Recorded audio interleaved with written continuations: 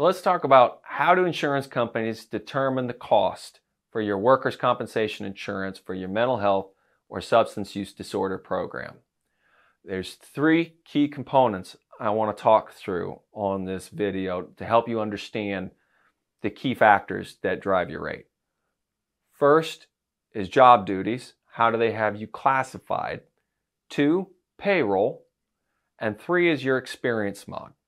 So let's go one by one. Classification is dependent on what state you're in, but for the most part, the National Council on Compensation Insurance determines the job duties and the classification and how your employees should be described.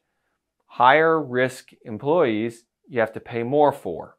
Lower risk employees, you pay less for. So for example,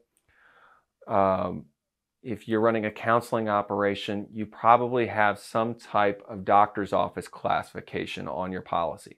That's less expensive than if somebody's working in a residential program, which probably has either a group home or a hospital class code. And the difference can be for the outpatient program, it can be 50 cents for every dollar, where the residential program could be $2 for every $100 of payroll that you've got. Big cost difference. So that's one of the first things that you look at. Second is, are the payrolls correctly? Are they allocated correctly? One of the biggest mistakes I see all types of businesses make is they'll bring somebody on as an independent contractor, they'll pay them on a 1099, and then think they're not responsible for workers' compensation insurance. That's a big mistake. If the people that you're using by 1099 don't have their workers' compensation insurance, the system's rigged against you. You're going to have to count that payroll in. So either collect that from your independent contractors or expect to pay for it in workers' compensation insurance. So the third factor that you have to look at would be your experience mod. Workers' compensation is the only policy that you buy where you are compared against your peers based on how you did, based on the number of claims you had and the severity of claims that you had.